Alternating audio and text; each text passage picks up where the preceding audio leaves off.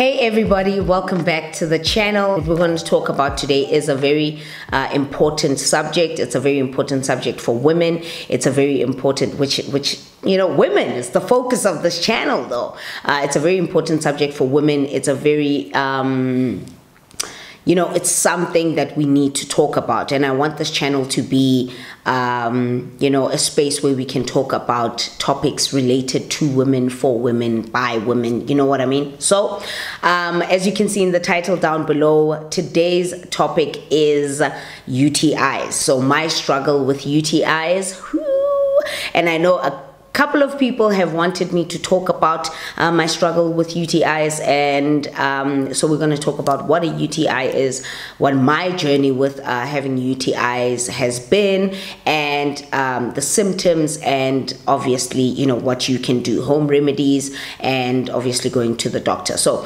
if you are keen on seeing this video, do me a favor, do the thing, and keep watching. So let's get started into what UTIs are. So UTI is basically a short acronym for urinary tract infections. So this is when bacteria enters your urine stream, your urine.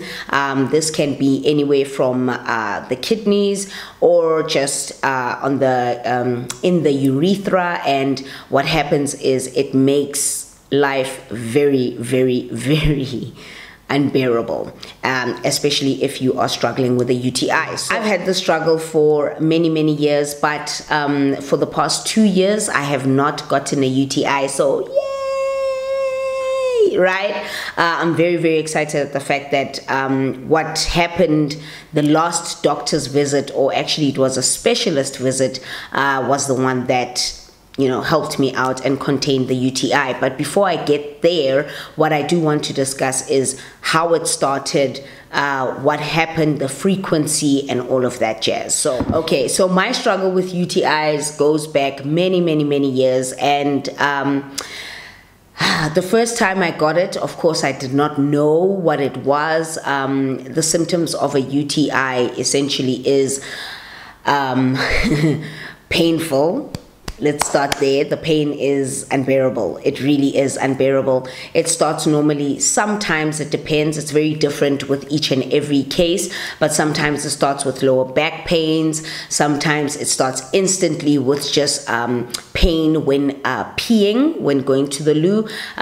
You sort of feel like there's a sharp pain. It's almost like you have an open wound, and now the pee goes through that open wound and it stings.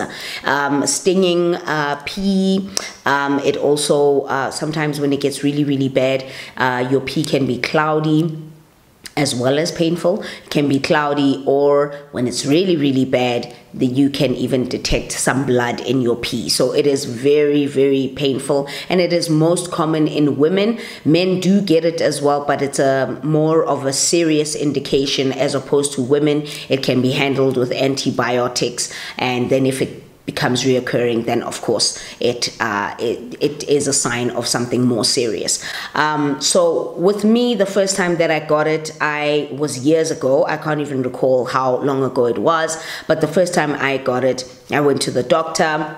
I had lower back pain, and of course frequent urination is also one of them, but painful. So every time you pee, it's painful, and you can pee like twice in 5 minutes and nothing comes out. Like a little bit of pee would come out, but it is horrendous pain, and yeah, you get to a point where you just don't even want to go to the loo because it is that painful, but you also have some like abdominal pain and things like that. So for me, that was one of the first reasons why I went to my doctor, the very same doctor who diagnosed me with GAD. I've had the same doctor for years and years now. And when I went to her the first time, she said, okay, it is. She did tests, and they found a bacteria called E. coli, which is the normal, the most prominent bacteria that you would find in a UTI for women. So she then gave me some antibiotics, and she told me what to do, and just sort of like, you know, to make things a little bit more comfortable for me. The nice thing is that when you have antibiotics, it goes away within a few days, like literally maybe 2 or 3 days, and they work almost instantaneously because the pain almost goes away. The very same day, the pain will just subside. So that's what I did. I thought that was the last of it, but a couple of, I think then a year later, maybe 10 months to about a year later, I had another UTI. So when I went in, we did the same thing. She did the test, she gave me an antibiotic, fine. And I moved on with it, and that was fine. And then I came back about another 6 to 8 months after that. I came back and she said, okay, so the antibiotic that she gave me the first 2 times was one particular antibiotic, and then she gave me a different one, because then she mentioned that the thing is the bacteria sometimes gets used to that antibiotic, so it makes it frequent and things like that. So I thought that was the last of it until I came back the 4th time. So when I came back the 4th time, it was maybe about 3 months later. So literally I got that 3rd dose of antibiotics, and then 3 months after that I was back again. And at this point she did start getting concerned because they were too reoccurring. It was too short of a space of time for them to keep coming back. And this is when she started taking more drastic measures, and she said to me that, listen, you might need to consult a urologist. I'm going to book you in to see a urologist and blah blah blah. So at that time, of course, I was feeling very despondent. I did not understand. I was taking all the things that she had recommended that I take, you know, drink lots of water, drink cranberry juice, take cranberry supplements. I'll show you all those things right now. And I did all of that, and I felt like, why does this thing keep coming back? Why is it so reoccurring? Why is it so frequent? Not only that, it really messed with my self-esteem at the same time. It made me, because in my case, every time that I would get it would be maybe a day or 2 after I would have sexual intercourse. And for me, of course, now that I'm getting it every time after I have the dang, it would make me not want to have the dang, you know what I mean? So for me, it really messed with my confidence. It really messed with my libido, literally dropped my libido like from here to like here. And I just didn't understand why, until I was booked in to see a urologist, and I told the urologist my whole story. They're more frequent. I was getting them every 2 or 3 months now at the stage, and it was painful. So when I walked into the urologist's office, he had the one part of the office is his desk stuff, and then there was another room that you go into which had like a toilet in it. So it had a toilet and a bed and everything, but it was one open space. It wasn't partitioned out. The toilet wasn't a private space. It was the bed, the toilet, everything. And so it was a specialized toilet. So what he did was he said to me, you need to sit on the toilet, pee. They had actually informed me beforehand to come with a full bladder. So I peed, and when I peed, something about the toilet or whatever reads how you pee, at what intensity you pee, that particular specialized toilet, right? So after that, he was in the other room while I peed, and he's watching a graph on his PC as I am doing the deed on the other room. So when I came back out, he called me back out and he said, listen, I can see blah, blah, blah. He gave me the range, the blah, blah, blah, explained a whole lot of things. But then before then, he said to me, I have an idea and I want us to try it out and then see. So what he gave me some antibiotics, and when he gave me the antibiotics, he said to me that, listen, I need you every time after you have every time after you have that, take one pill the very next morning. So even if you have it every like for 3 days consecutively, the following morning just keep drinking the pill, And it was an antibiotic, and after that it went away. For me, this was around the time that I was also changing my diet. So I was starting to drink a lot of water. As you know, I drink about 4 or 5 liters of water a day. On a bad day, I drink about 3 liters of water, but on a good day, I'm drinking about 5, even maybe 6 liters of water a day. So this was around that time, changing my diet altogether, eating good, nutritious food, healthy foods, and drinking a lot of water. So I know that the water is very, very good. They recommend that you drink a lot of water when you are struggling with a UTI because it works faster in flushing the bacteria out.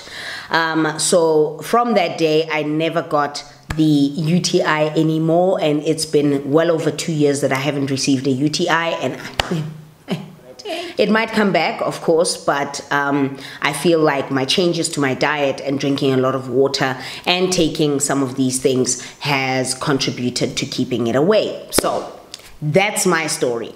For me, the one thing, just to end this video off, if you do struggle with UTIs, definitely consult a doctor. And if they are frequent, do not think that you can handle them by yourself. Consult a doctor because it might be a more serious problem and it might be damaging some of your really critical organs like your kidneys and things like that, you know? So what I would recommend for a UTI are some of the things that I have here. Home remedies, I would definitely suggest that you drink cranberry juice. It's not a lie. Cranberry juice works really, really well in alleviating the pain that comes with the UTI. But another thing that your doctor would recommend is something that I have here, and this is citrus soda. This is an effervescent for urinary, gastric, and alkalizes. I don't know, what's going on down there. But your doctor will also recommend that you drink citrus soda. So I'm sure we all know what citrus soda looks like. It's like a powder thing and you add it to water, effervescent, and you drink that. So it's really, really good. So even drinking it when you don't have a UTI, maybe like twice a week or whatever, just regulate everything that's going on down there would help. And another good thing is drinking lots of water. I drink water all the time. You guys know this. Drinking lots of water helps clean your kidneys, helps flush things out, so it doesn't create a space for bacteria to develop. So if you drink a lot of water, highly recommend. And another thing, definitely cranberry supplements. These are great ones from Essentials. Vital has cranberry supplements. Very different supplement brands have cranberry supplements, but they're really, really good to even take on a daily basis. You can take 1 capsule per day. It's really good at regulating what's going on down there and preventing UTIs. I haven't taken these in a very long time, and I feel like it's because I drink a lot of water that maybe that's kept the UTIs away. I'm not too sure, but something you can also get over the counter is if you do struggle with a UTI and you know that it's a UTI because you've had it a couple of times. I mean, if it's the first time, go see a doctor. But what I've kept in my house all the time, if I can tell that I'm having frequent urination or whatever, I keep Urispares. It's called Urispares. Please Google it. Please don't buy it just because I said it. Please see a doctor about this kind of stuff. I am not a doctor. But what has helped me in terms of frequent urination and pain when urinating, when I had the UTIs, Urispares was one of my best friends, and I still have it in the house. So that helps because it alleviates the pain when you are frequently urinating. So I hope this was helpful. I wanted to get this video out. Very, very important that I get it out. It is UTIs are a very painful part of a woman's journey in being a woman. Some women are very lucky to not get them at all. Some of us are not that lucky. And if you do struggle with UTIs, I hope this video, you share this video. If you know somebody who struggles with UTIs, share this video with them as well. But it is very, very important to get more knowledge on it, read up on it, and when you do have it, speak to your doctor. And if they are frequent, don't sit at home with something like this. See a doctor, and yeah. but there is a solution to everything. You will be fine. If you do struggle with it, you will be fine. I was there. I was in that place. I was in that place too. But I'm good now and I'm fine. So I hope this video was helpful. I hope this video kind of gives you an indication of some of the content that is coming on the channel. And please click like, subscribe, switch on that notification bell, join the family. Let's be one big, happy, woman-driven, purposeful woman family. And I'll see you in the next video. Bye.